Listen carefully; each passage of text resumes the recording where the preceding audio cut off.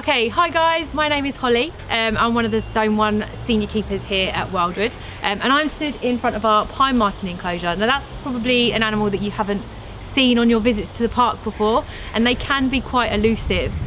So you do have to be quite eagle-eyed to spot them. They've got this fantastic, quite tall enclosure. It looks like it's a cat enclosure, to be honest. And there's this really interesting set of tunnels that kind of go around and through, and they've got a really important reason as to why we put them in, which I'll explain about a little bit later. So the pine martens that we currently have in the park, we have 3. So we have 2 girls and 1 boy, but they're all housed separately because they're not social animals. They wouldn't get along very well at all. So we have a really young female called Boost. She was bred here at the park. We have a slightly older female called Iona. She was bred elsewhere, as was our male, who is called Oben.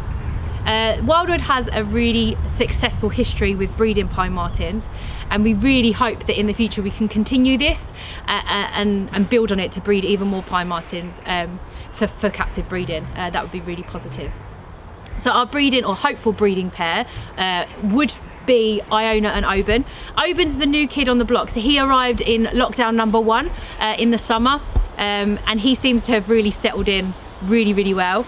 He lives next door to Iona at the moment, so if you've been to the park before, you'll see that they're sort of stacked side by side, and that's so that we can introduce them in the breeding season nice and easy, although that's not necessarily how it goes with pine martens. They can be quite feisty. They're little animals, but they've got a big attitude. So in breeding season, that's normally around midsummer, so between June and July. That's when the males and the females would come together in order to mate.